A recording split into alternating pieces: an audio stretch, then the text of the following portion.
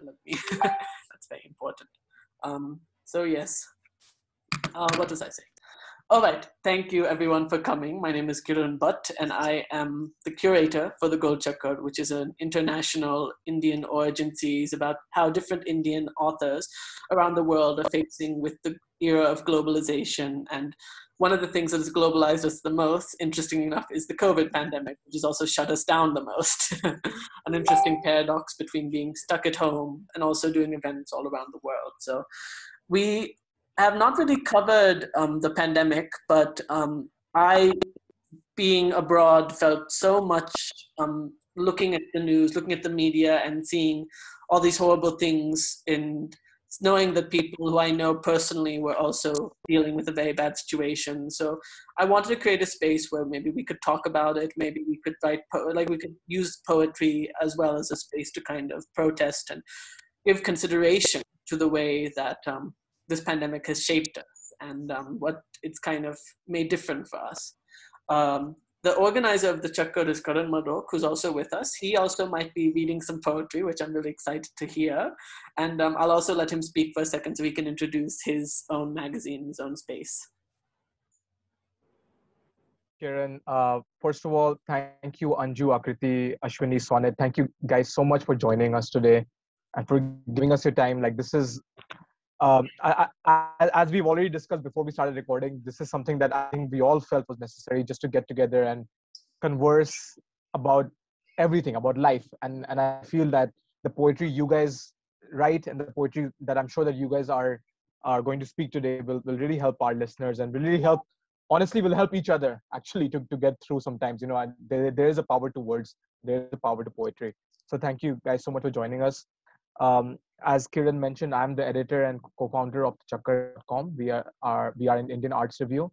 We publish a bunch of like Indian reviews on various Indian arts, film, literature, etc. We also publish poetry, fiction, stuff like that.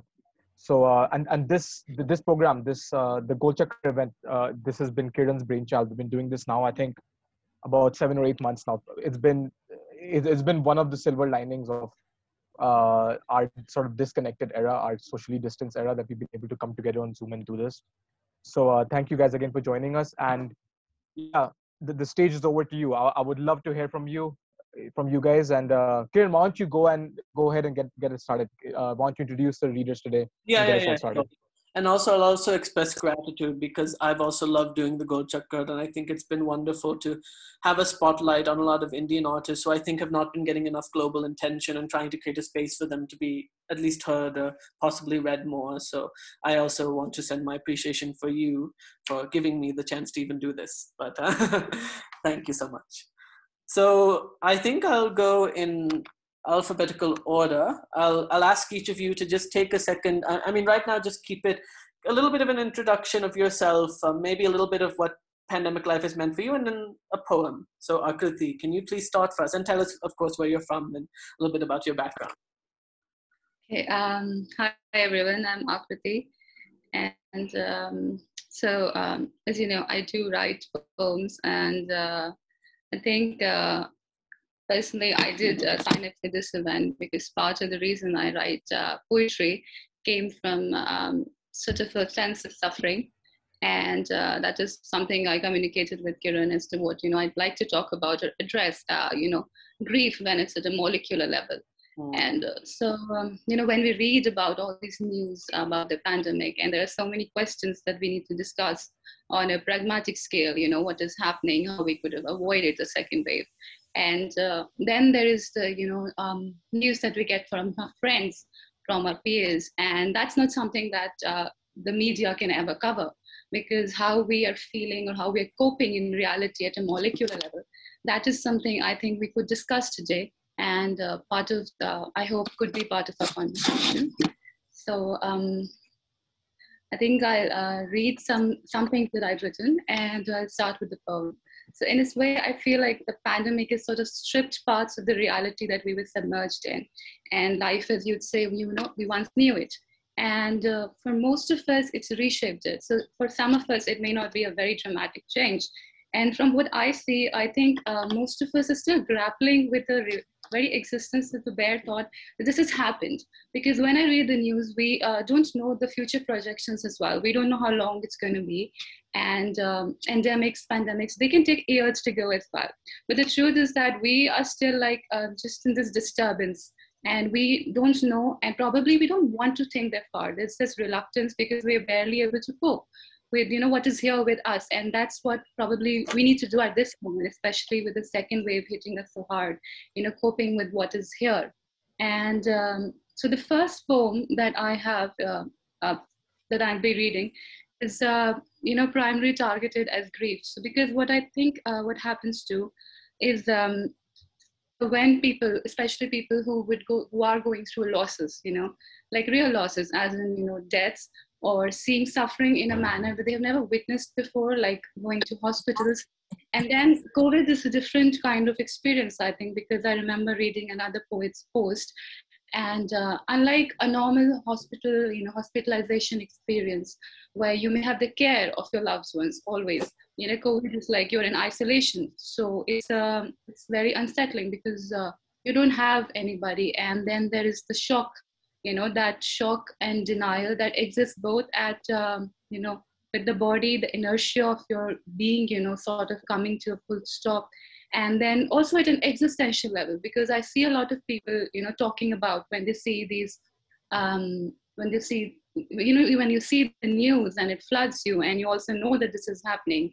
And I think so, you know, it's affecting everybody and in a different way. So this first poem that I have is, I've titled it Red Dawn. And this is actually a personal, I wrote this during the second wave, but it's a personal experience. And it's about sort of how you wake up, you know, from a surgery. And I also think it's kind of how you react to when you, you know, encounter acute grief or suffering for the first time to any kind of loss. And so I'll start with this poem. It's titled Red Dawn. That first moment, a white lightning rod threading the spine, bronchi and bones. There it is, the body in the hemispheres of nausea, half teacups of life dripping from its mouth. A rush, life enters, a comet, full, replete, utterly void in its largeness. It enters and shakes the body's dreaming flatness, the cheeks now spilling tomatoes, a fever slimming down the mole that centers the neck, holds its innate tension in place. The pineal gland above the butterfly skeleton ear, where the sharper nodes of light transform into a shade of suffering. There, then, aghast, lies the body, never more naked to life. Its bones curl, it roams in the velvet curves of blood. Fingers, like a dance of cutlery, swim to the wound site. What is this holiness of punctures? A doctor's voice bubbles in the air. The mind is parts, not yet whole, no semblance to being, only shock. Shock is the entire concave socket where the entire body is floating, a mad light fluttering in nauseating pen strokes, or ensues the bright light of the operation room, an eclipse, and the violating aroma of 10,000 chemicals. The body wakes from its deepest sleep, anesthesia crunching matter and mind alike for the first time. As such, one has no memory of sleep, simply wakes as if collapsing into another cylindrical darkness. Then, like a switch, the body resets itself. A single thought, the remembrance of where one is, the knowledge of the skin being cut, organs squirming, but the body does not acknowledge. It sleeps so empty. Life is now bits, paper parts, a scattered collage. The body swims through the entire state of being, now awake, and does only that which makes no sense, vomits all over space and time. Thank you. So I think yeah, I know it's a rather intense poem to start with. Very nice, very nice. I really love the meaning of the words bubbling. That's such an interesting way of thinking. And then that ending was also, it really feels you in the moment. I sort of wanted to project, you know, what it is like at a molecular level when we experience grief, because that is what is happening for so many people, especially people who I know, even young people who know, who are going through this experience, it's really a shock for them, and the anxiety, the paranoia, the uncertainty of it. And it's not something that you immediately recover from either. And it's a journey. I think the whole healing will be a journey, and how we'll cope with it in the future. And sort of want to project, the base reality, the visceral reality of somebody who goes through it. And there is another poem, so I could read it later, or oh yeah, why don't, yeah, let me, yeah, 'cause I was thinking of a time limit, but I'm thinking this poem is really interesting, but I'm wondering, yeah, maybe we can have like more of a chorus of all the poets actually at the end, maybe. Then that might be better even, so we can plan it differently. Yeah. So sure, and even I was saying alphabetical order, but now that I have read I've heard your poem, I'm thinking Ashwani's poetry makes sense to come after yours because of what I know he's going through as well. So I'll ask Ashwani now Ashwani sir to please step up and tell us a little bit about his work and what he's going through, and then read from his work.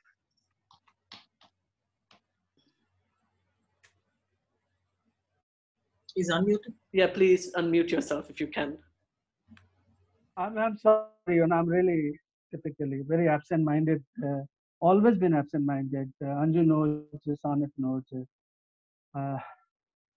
And I really enjoyed Akriti's, poem. And I was thinking how to respond. A lot of things I've done in the last 10 to 12 months. I don't know, Kiran, when we were talking to each other about the impact, the lasting impact. Anju is here, our senior, leading poet, translator, and a thinker. So I'm thinking about, in a Gadamerian sense of, what is going to be my way of looking at, I'm in a more philosophical sense, how do I deal with, this crisis, it's a lifetime crisis, fortunately I'm alive, so I could witness this, what's happening.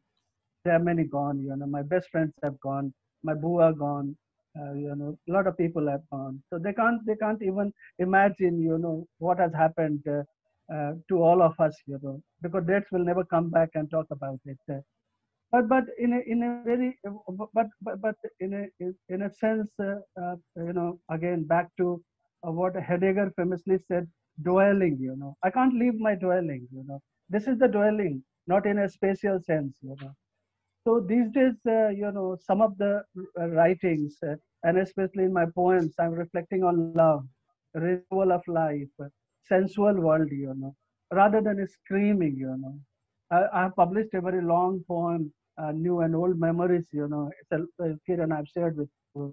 I haven't shared with many people. And it's a very long, and it's kind of about a genesis of the politics of hatred and the virus, So what I'm going to do, summarize in few words, that I'm looking at the idea of sensual love, and I'm also looking at the idea of what in Indian ethics and Indian philosophical sense is called karuna. It's more powerful than grieving. I want to dwell in karuna as a poet, as a writer, as a thinking, not perhaps Homo sapiens, because now Homo sapiens have done to themselves, we deserve it, what has happened to us. So with these few words as an introductory note to my poem, it's a very short poem. Of late, I'm writing very short poems, and I'm happy that Sampurna has encouraged me to also experiment with new linguistics of short poems. So I'm going to read this poem. My poem is Love in Plato's Cave. I will not explain it because, in terms of linguistics, it has multiple meanings, philosophical, poetic, and allegorical meanings. The title of the poem is Love in Plato's Cave. Imagine this. Imagine this. Shackled by the legs and necks, lovers are kept under the earth in a cave-like dwelling. Imagine this. Shackled by the legs and necks, lovers are kept under the earth in a cave-like dwelling.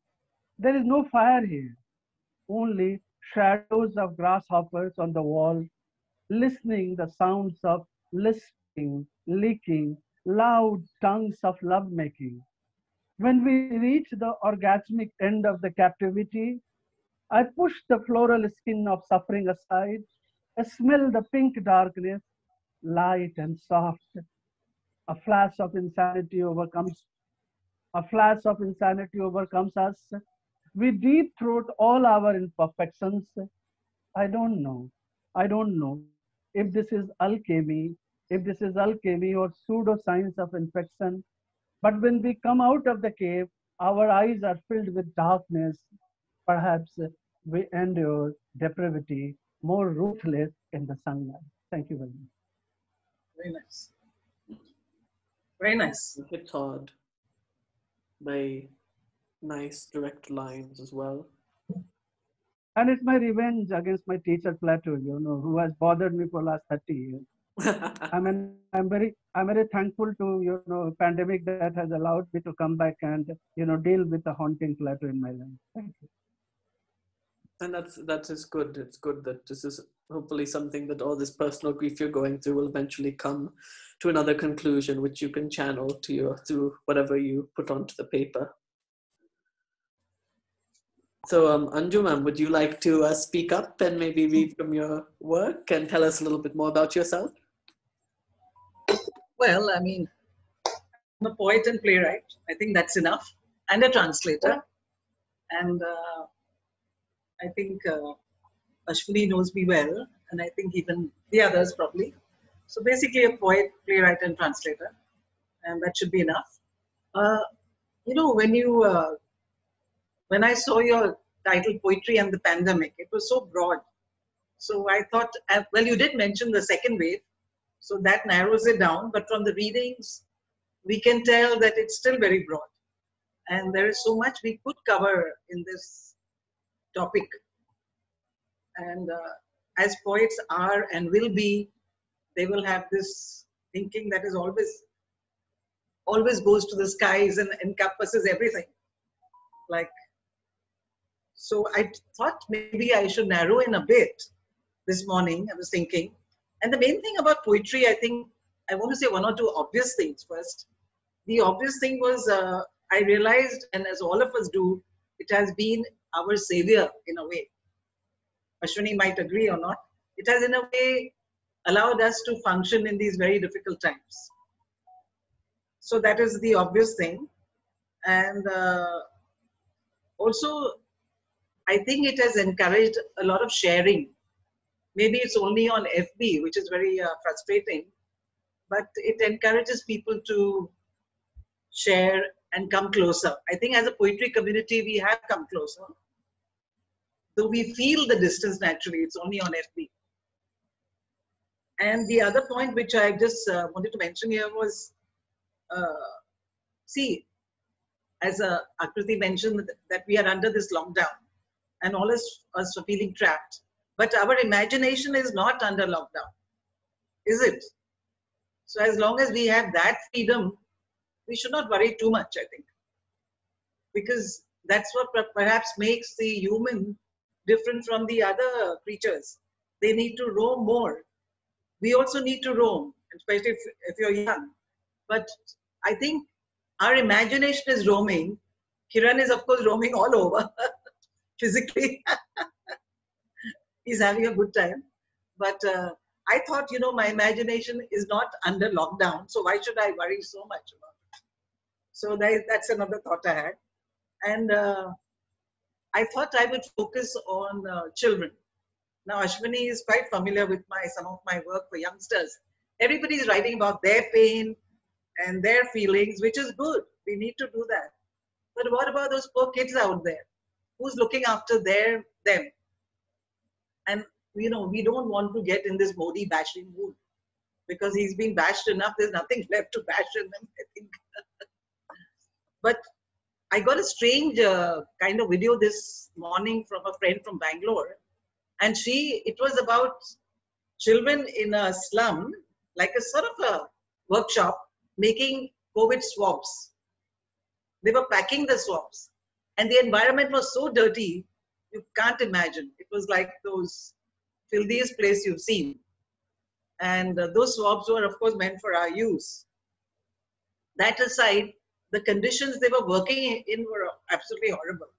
So I thought I would write a poem about that till I realized I already had a poem, which is part of my series called Minor Voices, where I have been taking the voice of the child. And Ashwani has seen this in my book. And I want to give them some kind of a voice. So I take the voice, I guess. And instead of writing about the swabs this time, I'll just read a poem which is already published and in this book. And it says Zari Saris. Now these kids in Bombay, they are working in little units, dirty factories. I won't call them factories, dirty holes where they manufacture saris for Bollywood, and they are using these, that they do the embroidery on these, the gold wires they put. So it's really awful what they've been through. And forget the part that that their parents are dying, they've become migrants. They came back in the second wave here. They're again with us. And I've been talking to some NGOs that I'm connected with. And they told me it's again awful because they're back again after going home. And again, they have to work, not in the same factory, but in a swap factory, perhaps. So this poem is called Zari Saris. It really highlights their situation. You have to imagine a small girl about 14 is talking, or 13 or 12. My body is covered with sweat and shine and sweat. I live in Dharavi. Wake up at 6 a.m. My fingers move quickly, stitching gold wires on glittering saris ordered by Bollywood. My body is covered with sweat and shine and sweat. I bathe once a week. Fleas settle in between my itchy fingers. I chew zarda daily. I live in a chawl like a frightened deer. My body is covered with sweat and shine and sweat. I'm not complaining, though I should. I'm the smartest in the group. My boss is a crook. He traps tribal children, brings them to the city. Someone stop him, please.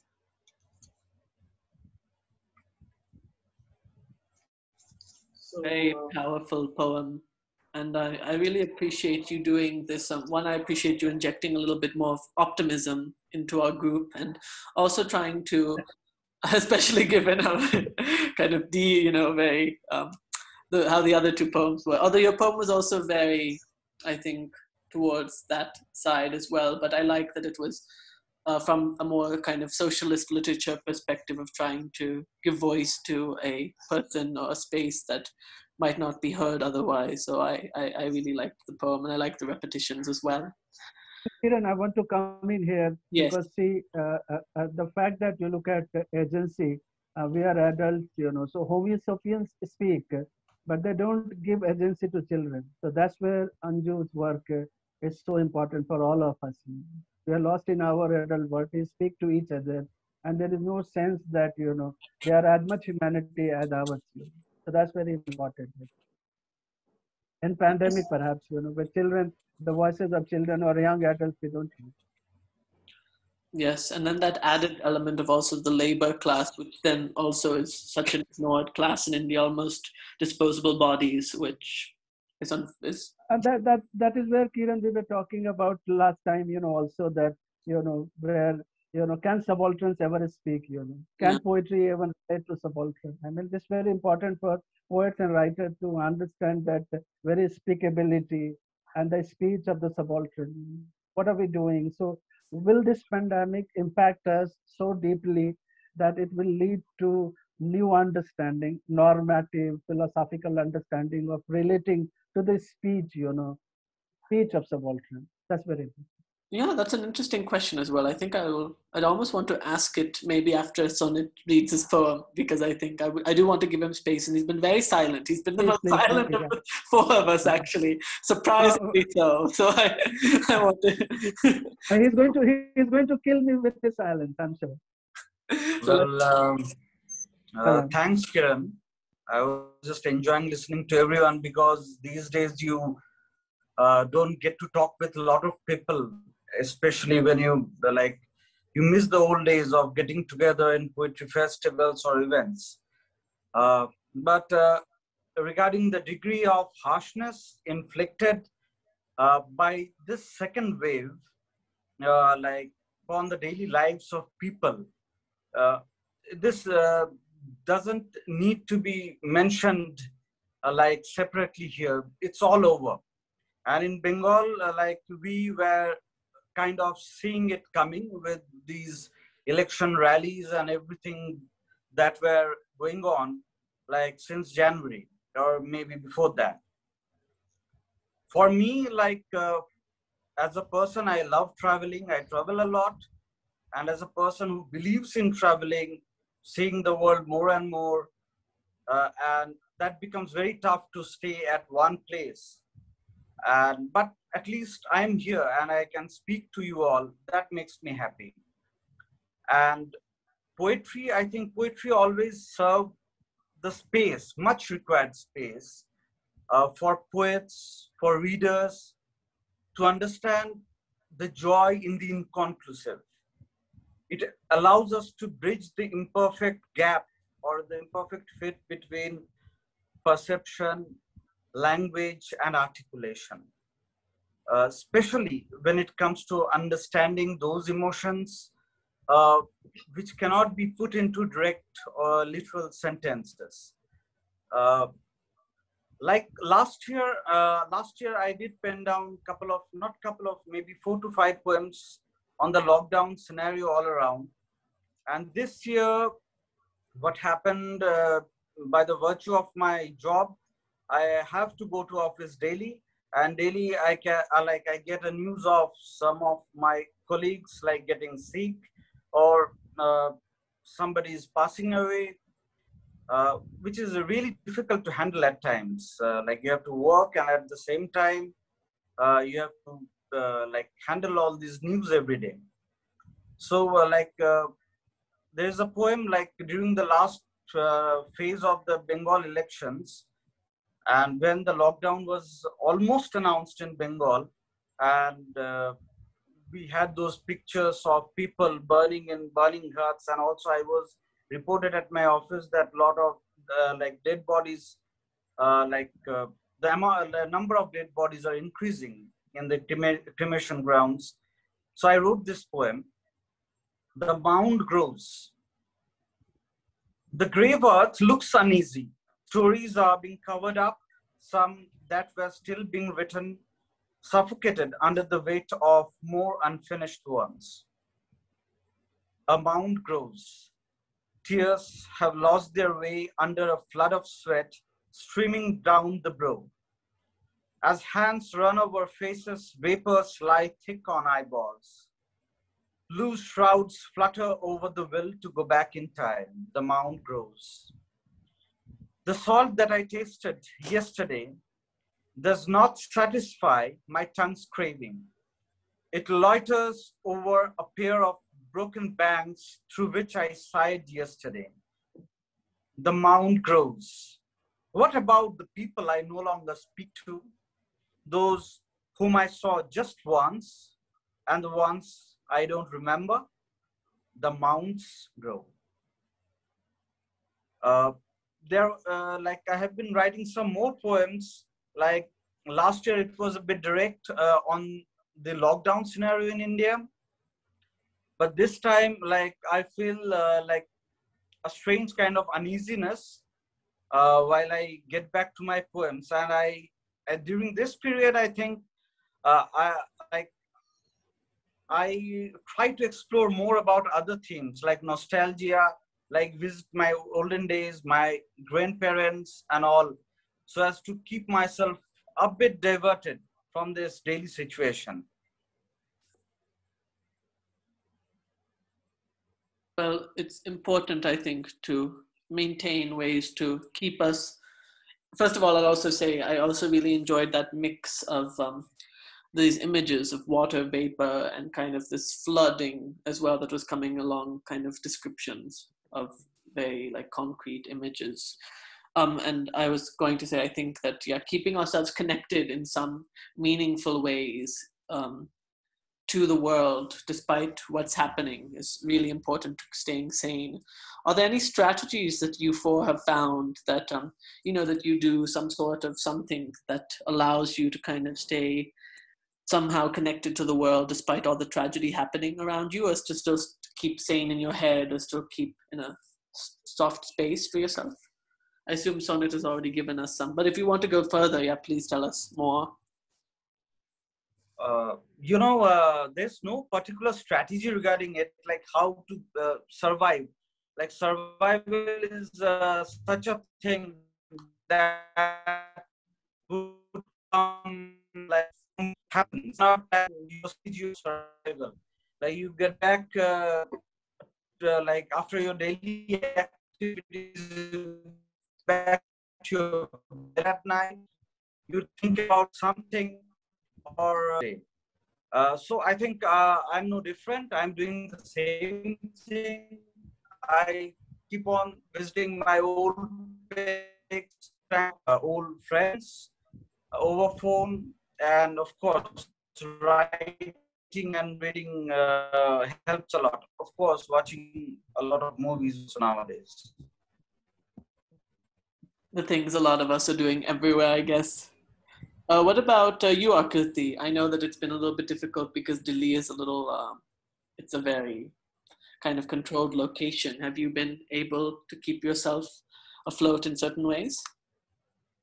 I think one is, other than the parts of how we meaningfully engage with the world, I'd also like to place more emphasis on those meaningless aspects of life that can help us, stay afloat. Like you mentioned, movies or music, and even binge watching, or just turning to comedy. I think somewhere at this time, sometimes if we just forgetting is important, and I think that's why children tend to become happy even after they go through pain, and then they become happy, because they're able to forget. And for moments of periods, it's essential that we too forget. And I think these small activities, whatever they are for you, whether it's watching movies, whether it is cooking, whether it is gardening, simple things, I think they can sort of help us, stay knitted. And towards the other thing, which Anju ma'am had mentioned, that my imagination is not blocked. And I think that is very essential, because we all know that, somewhere a huge part of art is that it's therapeutic for us.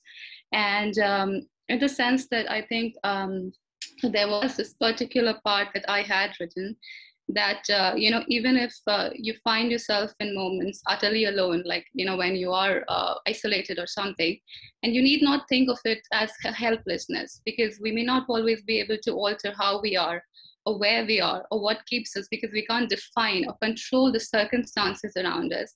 But as long as there is always something more, because as long as there is breath, there is ability, and there is this ability to escape, to fold and expand our inner arms and try to find and listen to the music. And most of the times when we use nature in our poems, people tend to think it's a metaphor, but it's really not. Like when we connect to nature, whether it's rain, whether it's music, or whether it's art, it's reading or writing, I think it helps us. It is one of the ways we can grieve, one of the ways we can process, and one of the ways we can reconnect to the joy that is also inherent to our being. It's not necessary that we need to seek joy always, in things and activities, but there is joy in just being. And sort of like more childhood, when we are children, there is joy in just being. And I think that with just keeping myself engaged, like exploring new things. Maybe I've started exploring more of electronic and ambient music. And I think when something new, you are introduced to something new, you respond to it. And I think just different small coping activities, I think, help us, stay afloat.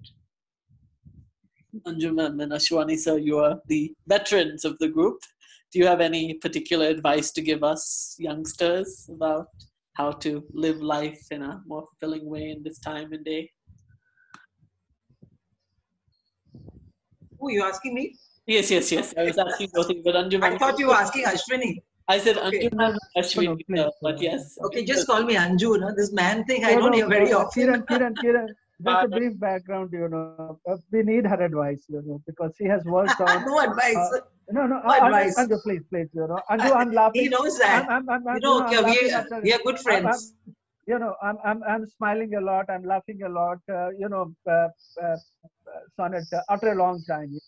I can tell you, for the last 3 weeks, I have been struggling to get oxygen for people, and some of them died, Uncle died, in Nasik. His cry is still haunting me.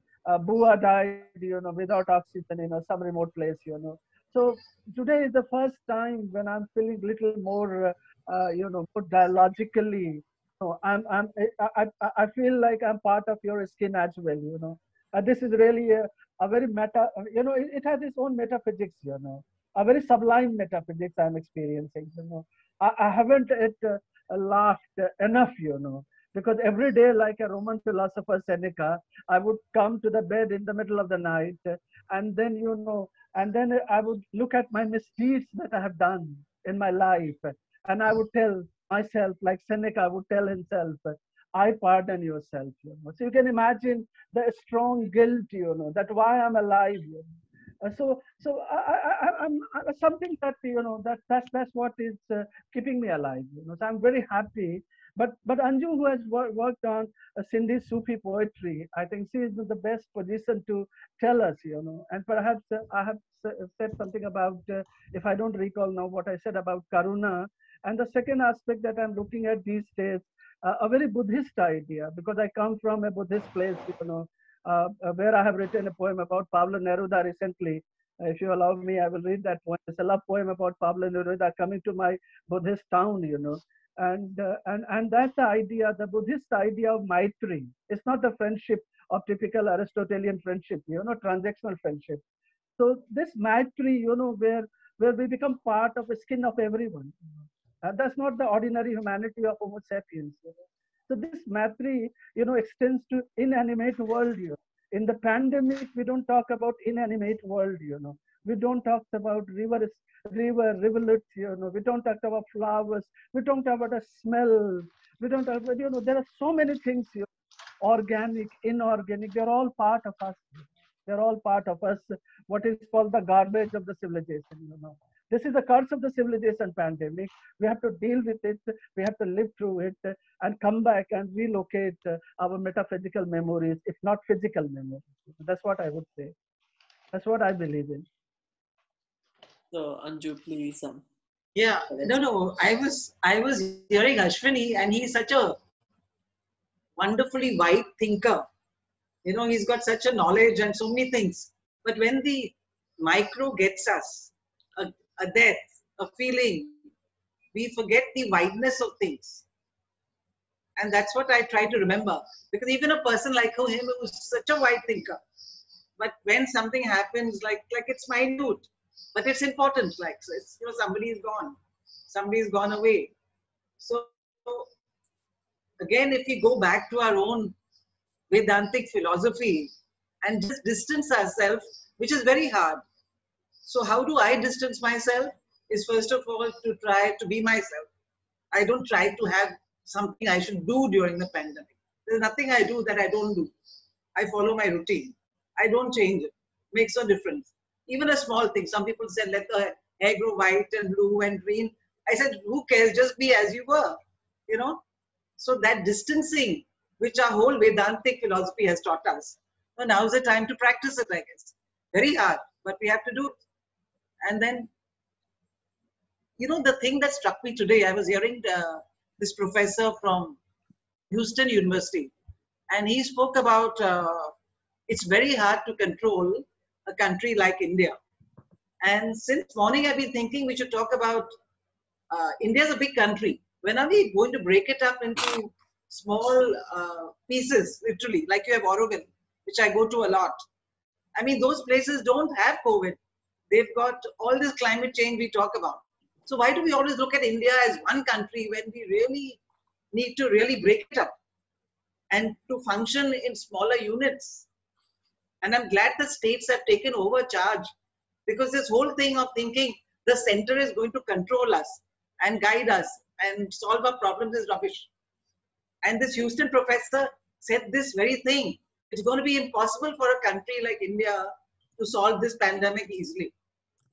And I read about this sarpanch in the village, quite close to Mumbai.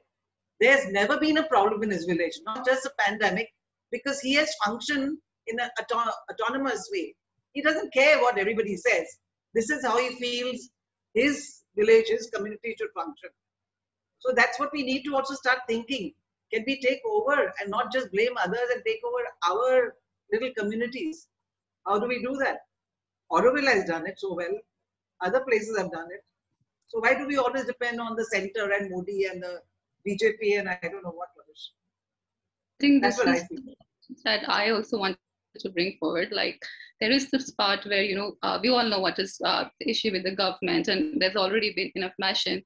But it's our lives and our beings. So how is it that we can just sit here and think because that's not going to solve anything. We have to take accountability that it's our lives and our joy and our people. So if there is something, and not just in discussions, not just by sharing posts, but I think most of the information that is circulated is confusing. There is very little action-oriented information that goes around.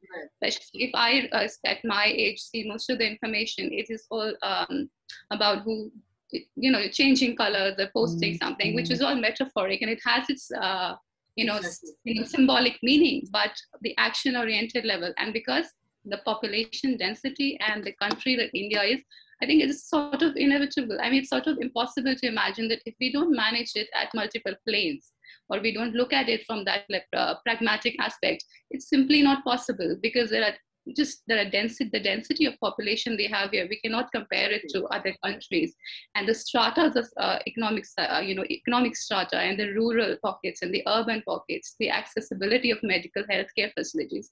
So I think somewhere our concentration should be, even for now and for later, as to what we can do and how it can be more managed. We have technology, we have youth and adults and people who can actually, take these initiatives on our own as well. So because perhaps we didn't anticipate the second COVID wave to be something like this, but now knowing somewhere, I think it should be somewhere at least more action oriented than just, thinking that it's just going to work out on its own, because this is something that we are facing as a people.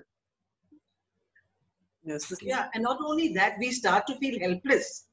Yes, exactly. Well, I spoke to people in Auroville, and I just asked a friend of mine, how many cases? She's saying 2 people have died. Now, in such a wide area, because of what they have done. See, I'm not a political person, so I can't do it. But definitely my mind is going that direction. That the country, I don't know what these political minds have. There are some great minds here. But I'm just wondering, in today's session is about poetry. As poets, what can we do besides posting our feelings, besides posting our, as you said, our symbolic things and metaphors? What can we do? We haven't really done anything. Like the theatre people have started up a fund for theatre artists, and Kiran maybe can start something. He's young enough. And then, theatre people have started some fund. The press people, press club and other places, they've started something. What have we done as poets? I asked myself that question too. We've just written, which is our job, fine. But what can we do as a community is a question I'd like to bring up today. Whoever's listening, maybe you can ask them. I don't know. Yes, and I think this is the perfect. Oh, I wasn't trying to interrupt, but some people in the audience who were also there wanted to say some things. And I also really wanted, given these types of questions that we're asking, I think it's really important to get some people involved, like in a bigger group, because this is an issue that affects all of us. It affects not only Indians, but even the human race, right? And I think there's a lot that we can learn from each other. I think Karan wanted to share something first, and then I'll ask, because he has to step out, he has an emergency. So I'll ask him to just briefly share what he wanted to share, including a poem of his. And then Sonia also wanted to share something. Aakriti, I apologize for interrupting you. If you want, maybe you can circle back after that. But I just want to make sure everyone who's trying to say something also gets a chance. So. Why don't we go ahead with Akriti's point first, because I really don't want to disturb this flow of thought. Akriti, why don't you go ahead? I think I mostly covered it in that sense because I think so. While Anjuma mentioned, there would be the great political minds, and that requires we cater to it in that manner. But the bashing is one aspect. What I see, at least in my age or in my age group, is that what we do is more symbolic, and we are concentrated towards it. And while it has its it has its purpose, awareness has its purpose, and it's not just with COVID, even with climate change or any other thing. So even if you have this low information coming your way, and you feel helpless after a point, you feel depressed because you don't know how to channelize it into something that will actually solve the situation. So if instead of circulating information only that because we are already aware what is happening, this is not a situation where any of us are blindfolded and we don't know what's happening. But even small action-oriented actions like smaller groups, smaller panels, smaller apps, they would go a long way to actually make pragmatic changes, and redefine what is not redefine, but at least help us all in a way, to change the reality of what is happening out here. Yeah, that's. No, yes, thank you. Karan, please share what is your poem and some. Well, first of all, yeah. Thank you guys for speaking up. It was really inspiring to hear your poetry, and not just hear your poetry, but hear how much effort goes into writing that poetry. Like how the thought process behind the poetry. I love to be like a constant learner about the craft of all kinds of literature, and it really inspires me to hear when I heard this the weight of the work, the weight of the thought process that poets put into, it could be just 15 lines, but that 15 lines is 15 hours, 15 days, 15 months of like a life of forming decisions or life changing decisions, So it was really inspiring to hear you guys speak. I'm not a poet. I'm primarily a fiction writer or a non-fiction writer, but for me, it was one of these moments where I don't know. Sometimes the words just come out when there's so much happening around you. The words almost write themselves, I guess. So I also had a poem to share with you guys, if you will all allow me. This one is called "View from the Vista," and you can guess what the vista is. You really don't have to explain that.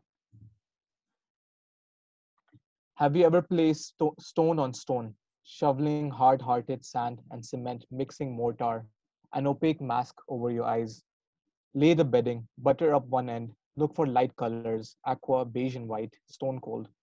Keep your distance. They are but a pantone of pain, white hot warmth outside your wall, gasping for breath.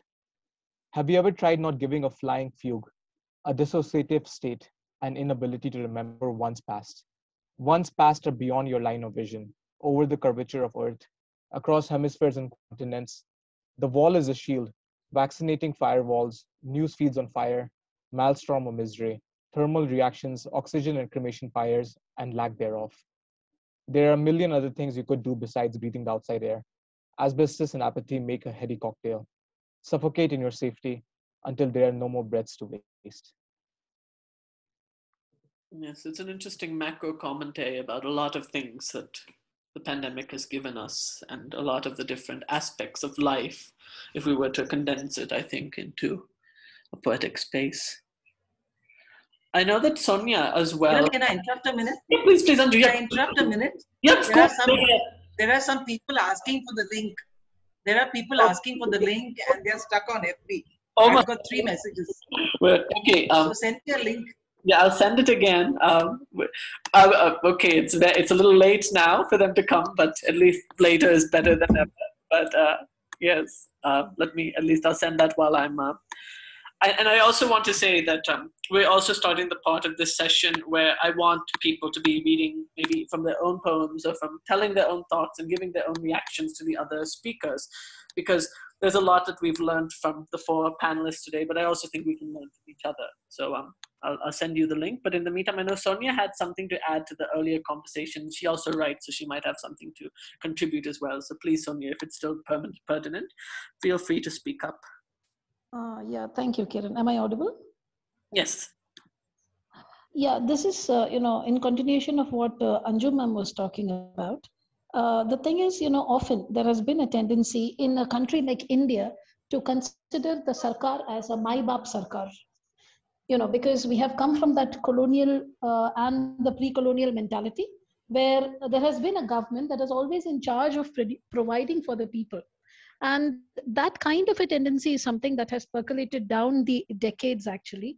So that is why we tend to place so much of faith and responsibility on the government. And if you think about it, over the decades, let us talk about Nehruvian optimism. Let us talk about that brand of socialism, statesmanship, the kind of, let's say, opening up, though it was highly flawed, licensing Raj under Indira Gandhi, the globalization that came under Rajiv Gandhi, the telecom revolution, and all of those things. If you think about it, we have had a possibility of governments which have actually tried to look out for the people in one capacity or the other, which again reinforce the faith of the people in said government.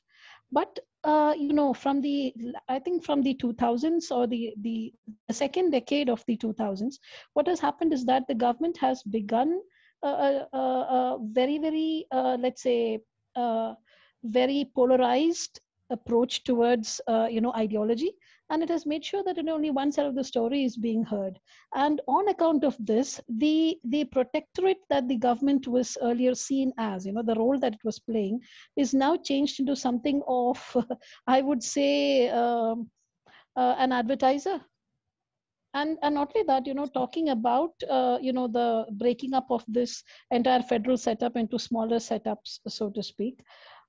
This kind of fragmentation or subnationalism, as we call it, has already been in existence, because look at the kind of parties that are ruling the states in almost every state in this country. They have a regional basis, they have regional issues, and that is what the platform that they fight on, and they win. There is hardly a national party in town that has won a state election, if you think about it. And it is on the local issues that people fight and they win. So that breakdown or breaking down of the entire country into smaller units has already come into place. And with this coming of GST and the apportioning of GST revenues to states, etc., what the government is trying to do is it is trying to pull back into the federal structure. Now, this might sound highly, let's say, technical or political, but then if you look beneath the surface, you already see the tensions that are existing between the states as individuals and the state as a governing authority over all of this. And where's the citizen in the middle of all of these things? That is the interesting thing. We have very, very local geographical identities, we have larger regional identities, we have state identities, and then we have the national identity. So where are we placed in all of this? So in a sense of the term, it has always been every man for himself, actually speaking. It is only for very few things that we approach the state or we look towards the state. It is there in our day-to-day vocabulary as well. So I would say that, what Anju ma'am is talking about is actually already all pervasive, has been there for decades, and is now more apparent than ever. That's what I wanted to say. Well, yeah, sorry. I'm not, no, I heard you, and I'm not sure. See, the major decisions are still controlled from the center. Yes. Like whether it is the GST or the Aadhaar card or how you pay your taxes. So the states are fighting on fine the local things. They might be about the water supply, the river, this, that. But the major thing is still controlled by the central government, including international relations. So everything is controlled by the center. So I don't see there has been decentralization in the true sense at all. But that is the case, I think, almost everywhere, because even if you're mentioning the USA, the federal spending structure is decided by the government at the center, and sometimes they just decide not to release the funds, and then the Congress is held to ransom. There is no money to spend. There is no money to pay people on a weekly basis. Trump has done that a couple of times. So it's actually a power play. Actually, Anju ma'am, what I think is, it's a matter of conscience. It is not just about governing. It is governing with the conscience, and I think that is symptomatic of the age and the people who are there. Government is a very people centric thing, not just from the voting basis, but also who you're voting and getting up there, kind of a thing. So it's a question of that conscience and how far that conscience is alive in people, in the ones who govern us. That matters a lot. That's, India has been rated as the fourth most corrupted country in the world. It just came out about 5 days back. Yeah. What do you expect? There'll be any fairness? That should tell you. Anyway, this is too That should wide. absolutely tell Kiran is looking at poetry, I know. So because it is these things, these ideas and these concepts that inform our work also as poets, actually speaking. yeah, exactly. Because and we don't today, write political poetry. Yeah, today I That wrote is true. a There's post, hardly any political poetry. Ashwani, is there political poetry around? Ashwani may know. Yeah, Anju, the question, there are two very brief response, Kiran. One, there is what we are trying to do. My new book is already out from Routledge internationally, where we have reflected on, pandemic on the one hand is a deeply, emotive, tragic experience. But in terms of democratic experience, if you look at it, has also turned into what we call semi-authoritarian, authoritarian, and what political scientists we call it, democratic backsliding. This has happened globally. In fact, we are doing research, publishing around that. How pandemic has allowed, authoritarian leaders, populist leaders, xenophobic leaders to acquire larger than life cult status. Secondly, pandemic has also been very unfortunate in terms of the violation of human rights. Thirdly, structurally speaking, pandemic has destroyed, what is called symmetrical arrangements of the governance. Fourth, as my colleagues have been talking about, philosophers and political scientists around the world, that pandemic governance flourishes on the basis of suffering. So suffering has become an instrument to govern people, harass people. Just look at the prisons. If I write a political poem, I'm gone. So Anju, finally, all poetry is political. All poetry is political. The linguistic experience is different here, different. But every poem that we do is political. There can't be non-political. I think in a very short, I would like to sum up, that if we are not political, and that we are not, what we are.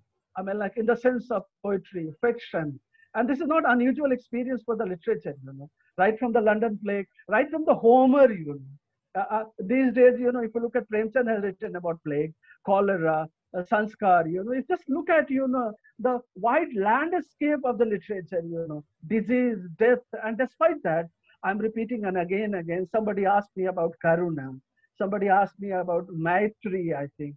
The world, Kiran, will not survive, these demagogues will come, these dictators will come and go, the world will survive. We will survive only because of the Maitri and the Karuna in a larger Buddhist sense, in the larger secular normative sense.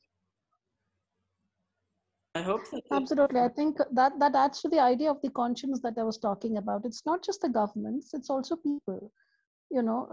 Unless you have a certain degree of conscience, it is not possible to have that idea of Karuna that Ashwani sir was talking about. I'm also getting the sense, Ashwani, so that this is something you really, I really hope that you explore this in depth, because I'm getting the sense that some real, really beautiful, work can come out of your exploration of these thoughts, and whether it comes out of some Mahakavya of some sort or an essay, I don't know, but I'm just saying that we can, I hope that to see something bigger out of this, because it has a lot of potential, especially linked to the era we live in. So on that note, I think that... Let's go back to poem. I want to hear, poems from my colleagues and friends. Yes, here. As well. Yes. So please, is there anyone else who wants to kind of share a poem or speak out against the second wave for a moment? Can you hear me? Yes, we hear you, Shabnam. Thank you. Yes, so I just scribbled a few things as the poems were being read, and I was so moved, and I think they might come out as a poem. So I found, like, in this time, the contagion has become kind of a meta meme, clearly. And from what I got from your very marvelous evocations of this great untethering that we're going through, is that we're in a kind of caged freedom. We are in a kind of interactive asceticism, and we're forced into kind of a passionate patience. We've become emotional archaeologists. We don't have any answers, so we have to become the answer. And what I found recently is when I find a poem being presented on a portal that's multimedia, perhaps with music accompanying it or a painting, that affective component that Mr. Ashwani was talking about fleshes out the poem and reaches the reader and the listener more viscerally.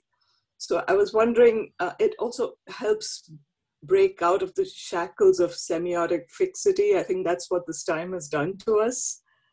We've gone deeper into ourselves and into perhaps each other. So I was wondering what all of you think about that method of presentation in a time where we're separated like this.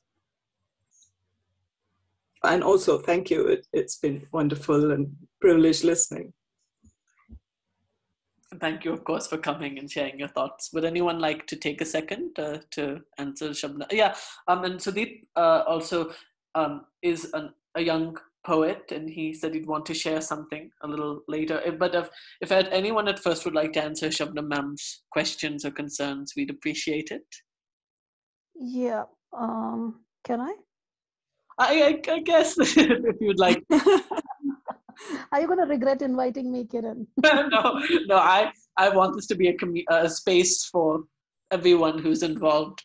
But yes, I won't regret it, don't worry. If anything, it's also written, and you've also curate, and even Sudeep is a poet, so it might be an interesting space also to hear from some other people who are not the invited speakers to share thoughts. But of course, I want the invited speakers to obviously feel like they're getting the due space. But anyways, sure, okay, why not? Let it be. I'm glad that Shabnamji brought that the idea of actually narrating these poems and kind of presenting them out there beyond the scope of words, because I think that much is conveyed through the idea of voices, and the reactions that come as the person is reading.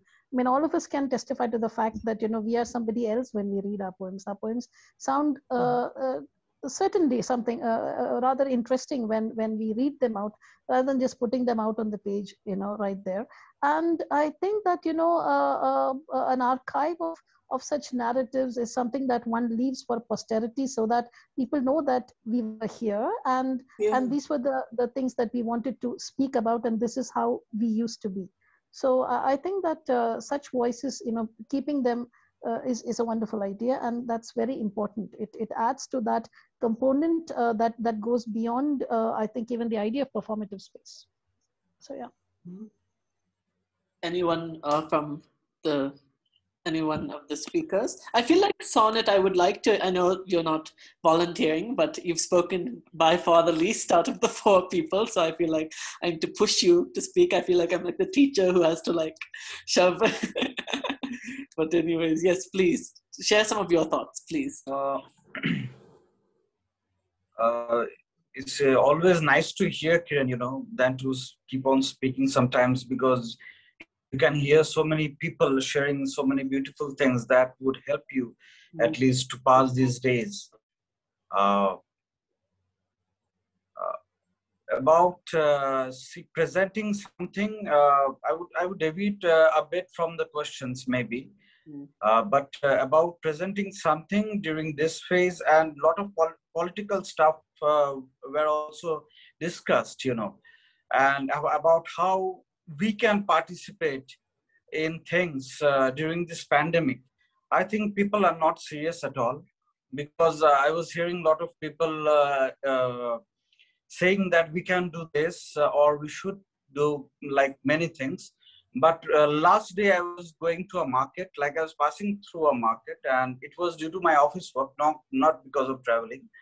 And if I had a picture of that market, I would have shown you here. So I think you cannot just keep on blaming people who are governing us or how the government is functioning, because it is functioning through a certain system which is not new to us. It has been in the past, and it is almost the same now. But regarding our self-awareness, we are still not aware at all. Unless something happens to us personally, we are not getting into it. And as poets, what we can do, as like I feel, is that we are humans first, so we can just go outside our gates and look around. You can at least find a stray dog or something. You can feed it, or you can just if you stay a bit longer, you can find some more people, because they are all over. Some beggars, some people who are trying to meet their needs somehow, looking for some works like daily wages and all. They are still there, walking by, loitering in the streets sometimes. So that you can do, and that doesn't require to be a poet or something. Like you can just be a human for that and do that. You do not need a forum of discussion for that. It is what I'm talking is just about self-awareness. So this is the thing which I wanted to add, like out of all these discussions. Wonderful. So let me ask Sudeep now too, because he wanted to add something. Go ahead and speak if you'd like, Sudeep. Thank you, Kiran, and thank you everyone for having me amongst you. So it's a pleasure to speak to understanding ears, more understanding ears than most would be in these times. I had a dream last night, which was basically, so it's I'm at Mumbai Central Station, and I'm boarding a train, and I've not traveled by train for close to about 6 years now. So I've been flights, but I missed the trains. I was at the station, and we were following social distancing norms and trying to board the train. And I remembered I had forgotten something. Just before boarding the train, I turned back, and in that moment, the train started to move, and I knew I had to be on that train. There were no two ways about it. So I grabbed onto the door, only to realize that the doors are all shut. There is no way in. And I held on. I held on for dear life as the train moved on and on and on, hoping, trying to calculate, doing the mental math of figuring out which station would be the nearest, which station would be next, so that I could get down and board the train, actually enter the train. And I think that characterizes the whole experience of this pandemic for me, because last year, I remember during the first lockdown, I was in Bangalore, my adopted home, and I was writing poems during NaPoWriMo, some of which ended up getting published in an anthology on the lockdown, on the experience of quarantine, on the experience of the lockdown and the pandemic. This year, I have not been able to write much at all. Kiran, you spoke about, you asked some people, have you been able to write? Are you writing much? And although I know that question was not directed to me, but if I may presume to answer, it has been particularly hard on me in terms of my writing. There is only one thing that I have written that I would like to share, if I may, and I won't waste time. I'd like to get to it. May I? Yes, please, go ahead. Thank you. This one is called "This Is How It Ends." The end of the world will not come with fire and brimstone or a raging tsunami that washes away both sin and sinners. No. It will come unannounced, creeping in incrementally like half-baked measures or a company's takeover hostile, but suited and booted, proclaiming that even in death, there will always be dignity. It will come on a Sunday afternoon when we have eaten our fill of rice, dal, paisam, and lies. When we are lazing about in that twilight zone whose border begins as the weekend winds down, and the coming week amasses its troops, clears its throat for a confusing war cry, we are the weak, we are not weak. What? The world will end during an unskippable ad in the YouTube video. At the 29-second mark, when you are certain that the worst is almost over, that you have triumphed over corporate greed and impatience. In that second, the world will play another unskippable ad, then one more, and another, until you see that the video you had queued up has been taken down, and all that's left to watch is the chaos of entropy. In all this decay, we preserve, persevere, and lie prostrate before the old gods and their unsanctioned agents whose temples are ours to worship at as we pray for our lives and pay with our lives. This is how it ends. The world stops spinning, there's no more winning, just immeasurable loss and a few signs that vaguely point in no definite direction as we march on to brace ourselves, hunker down in self-built bunkers. Hibernation beckons.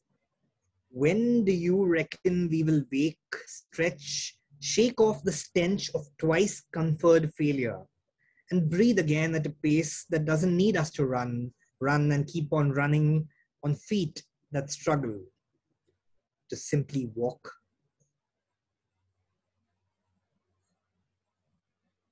Very interesting poem. Yes, and I also like again that it has this kind of socio-satirical element, and it reminds me a lot of certain works of the care of care. I mean, I guess maybe this is a little bit of a dated comparison, but it reminds me a little bit of some beat poetry as well that also likes to kind of be like early Ginsberg and this kind of being very political and also making poetry out of it.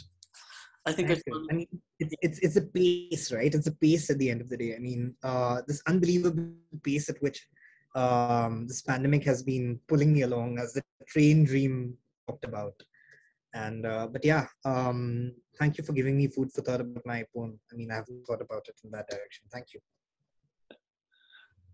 And would anyone else like to either? I think we're going a little over, quite over now. So I'm thinking I would like at the very least from our featured speakers to give their last thought, the last words of reflection before we go. But anyone else from the audience who wants to say something maybe brief or read something brief or? Well, I'm just wanted to marvel at the very last poem because this is not the kind of reality that you can configure into any kind of aesthetic logic, and the gentleman just did that. So thank you. That was very moving. All right. Thank you so much for your words, Shabdam ma'am. Now, yes, I think I'll just ask for anyone in our group of featured poets. Do you have any last things you'd like to impart to the group or any last words of something that you feel like should be said? I want to take about to the thought, that Ashwani sir mentioned about art being political, because that is something that I say very popular in today's time. And to be personally, I don't think I've entirely grasped that concept ever as to art being just political, because I don't think it has to be a polarized message, a polarized thinking pattern, because I think in that sense, the artist is on a journey. And I start to think that we, if we become preachers, we start to lose that sense of that we don't want to preach. So when you open a book, like, there is a resonance in what you read, and you want the reader or anybody who is on that journey to be able to think for themselves and, be a part of that journey. And when I think about art being political, everything we do, so whether you write, whatever you create, it's political because it's a consequence of our being. We are part of a societal political structure, and so hence whatever we with whatever intention we say, whether it's my pain or your pain, whether I'm talking about a plant, whether the death of things or the beauty of them, it will become political because it exists in a time and era, and it is conditioned, and somewhere in that graph. But at the same time, when we talk about how pain affects us, and then there is the Buddhist view, and how he would talk about this, when you sort of, I think this is one of the things that happen when you're cut, and when you wake up, it's like life as how we usually this preconceived notion, it feels like more a dream, and then it starts to split because it's not how nobody prepares you for it. Nobody is going to prepare you for the acute suffering. There is no classroom for it. There is no kind of knowledge that is truly imparted. It is at the end an individual journey. And whether most of, if we look at, the ages, it's war or pandemics, it's not the first time, this is coming to, this is like we are facing as a human civilization. And last year, I think I wrote an article about why I cannot think of the virus as an inherently evil thing, because in a way, if you stand outside, or if you think from a scientific perspective, it's just an organism that contradicts our existence. And, so you are just a speck, and that's both in the sense the most beautiful and terrifying thing to know. And I think what we do with when we see too much pain and death is that we see that we live in a societal bubble where we have parameters which shape our logic and thinking, and we think this is life. But really, from a scientific standpoint of view, or from a Buddhist standpoint of view, and those are then again just perspectives. And I think knowledge at the end, when it's in a book, it is still in the book. It's only when you truly grasp it for yourself, then that's how it is realization, and that is the only true knowledge. Everything else is someone else's theory, someone else's understanding of it. So even if I'm quoting some writer, or I'm quoting anything from any book, whether it's religious or whether it's a great thinker, again, I'm just borrowing his explorations. And unless it is seeped down to my existence, to my reality. And I think somewhere poetry or art is a continuously moving process. And, it's not like today I've written something and defines me. Personally, I don't want to be even called a poet. I would prefer it writing as a verb, because it's not my identity. If I start to, take care of plants tomorrow, if I start to draw tomorrow, it's not, it's not a shackle. It's something free flowing, and it's something that you grow in and out of. And I think one of the things that happens with that has happened always with human civilization, whether it's Renaissance that you witness, or other great thinkers or writers, is because when we are shaken, there is this disgruntlement, and there is the pain and the shock of reality. I think, the way Ashwani sir was talking about, so we start to re-question things, and we start to re-examine what we have taken for granted, or what we, understand. And so in a sense of what we see as poetry and art, and what is the role of an artist, I think it's always a journey. It's an exploration, and like this human exploration of being. And pain is a very essential component of it. And only when it really hits us, I think we begin to, reshape. It starts to reshape us from within. I think I'll stop now. Thank you. May I react to that? Sure. Yes. I think you're right. The pandemic has sort of left us to sort of grow in the dark. Your words reminded me of what Rumi said, that the wound is where the light enters you. But I think this is different because the wound is collective. And that's what makes it more cataclysmic in nature. And I think there's a major shift happening. I think that's because of it. If we experience a wound, fully experience its reality, we will always realize that the wound is never isolated. Right. It has never been isolated. Because there Yes. is no isolated self. So when you have truly felt pain, you will be able to feel the pain of everything else that exists. Right. And that is when suffering. Here, it is just more apparent, it's more in the face, but it has always existed. Yes, I refer to that. Wonderful, yes. It's very insightful. And it kind of goes and it leads a little bit to one of the questions Ashwani sir had posed back in the beginning about how the pandemic will change the way that we view the world from a cultural, aesthetic, literary perspective, which I think is interesting. Ashwani sir, do you want to kind of speak a little bit? I think Aakriti also indirectly was saying a lot about that too. So, I mean, do you have anything maybe to tie into that? Or? You know, the other day I was sharing with a very eminent writer globally, and and we agreed. I guess somebody who has watched my conversation with Apurva Narayan on poetry, I would prefer to be in the state of luminous detachment. Luminous detachment. Silence flowing through my veins, and I can see blood where also there is a silence, and this silence will continue to grow. I mean, like, wonderful conversation. I would love to hear more poetry. I mean, like, I would not respond to, the issues that have been raised here. That will be discursive a bit. We are known argumentative people, but I would like to be more like to be a poet, speaking the language of the skin, the skin of the soul. That is how I would like to sum up my thoughts today. Every day I learn. Every day I learn from the sparrow who comes to my window. So this is also a great window to me, to learning from different voices, different perspectives.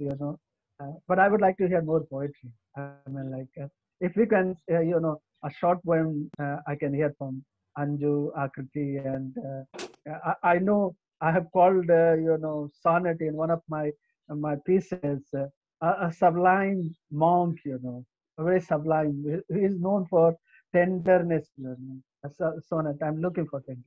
Yeah, I'm looking for the revival, restoration, the touch of that tenderness. I'm dying for that. I'm dying for. I yeah. haven't met you. I haven't met you.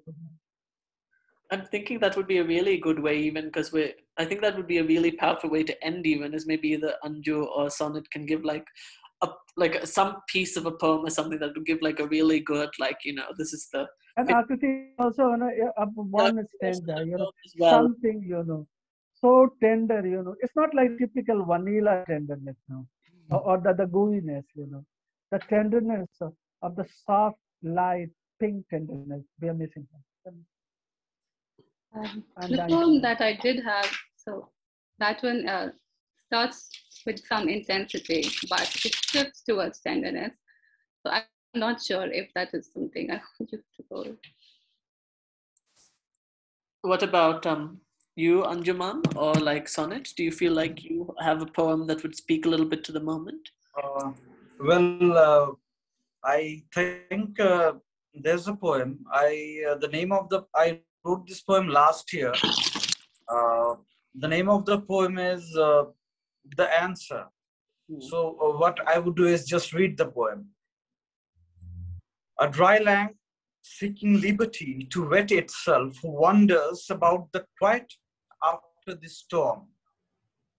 The roads are familiar to it. The smell of the air isn't. The trees no longer lias. Their commitments are done. Does the new rephrasing require us? An empty bowl falls on the floor. The sound seems familiar. It was there in the quiet before the storm.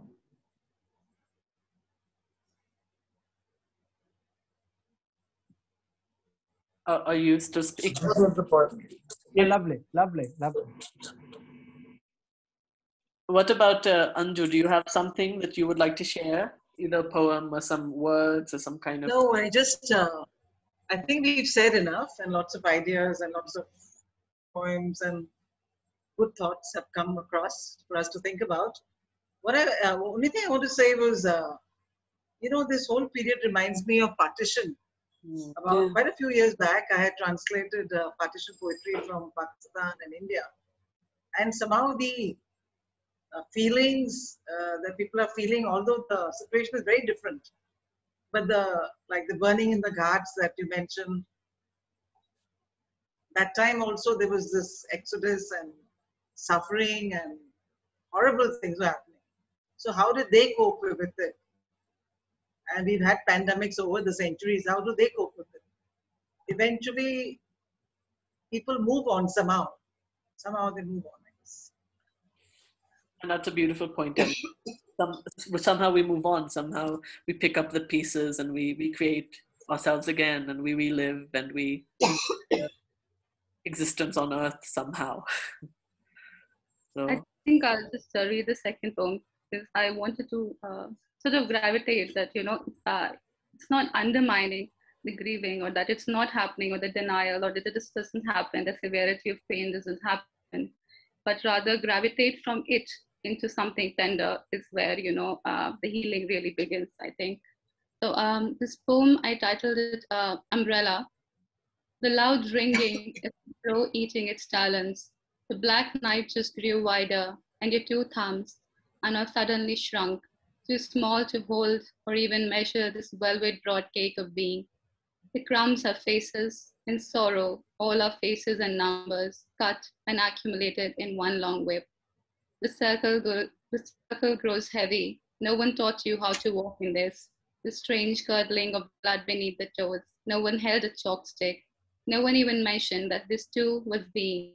So you floated through life and then suddenly found yourself an invisible oval, almost as silken and black as the night sky. What holds this terror of being but the invisible tiny mouth, your mouth? One tiny creature walks into the graveyard of life, rain on its blade of shoulders, and with a small promise of fingers, builds an umbrella. Shelter the body, but the eyes. For it is the window to the soul that must somehow survive, build coral dew songs, for eventually raise, if not die.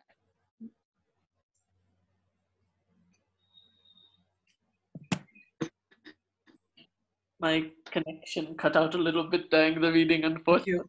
But thank you. Anju, are you reading a poem? A short one? No.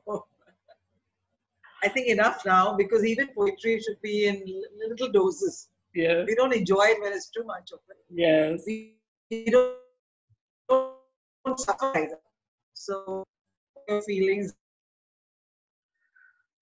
Yes, and my connection is cutting. Have to do or not to do. I don't know. Yeah, I should stick to arrows. That's what I should do. My connection is really getting bad now, which I think is a good time then, incidentally, to start saying goodbye to everyone, because I probably might have to just incidentally fall out into the... Thank you so much. Yeah, it was a wonderful session though, and it's great to get to know you all better, especially the featured speakers, but also the other poets who came to speak up. So I look forward to seeing you all on the other side. I don't know when I'll be back in India now, seeing that it's infinitely like... Other side? Don't say other side. I'm at the other side of the border. Don't not say other side. of life, but... Anyway. I just want to thank Anju for inviting me. Thank you so much. A pleasure to meet you from across the ocean. Not at all. Most welcome, and thanks for your lovely, comments. Well, and I hope I have the privilege of meeting you someday. Yeah. Well, Ashwani sir, I think, is the only person in this group I've actually met. So hopefully someday, eventually, I'll meet everyone else. All right. Well, you all have a wonderful night, and good luck with what's happening. It's really tough, I know. Bye. Bye. I need to stand. Me too, yeah. It's been 90 minutes, so it's like, yes, that is not the parts of the body. All right. Take care, everyone.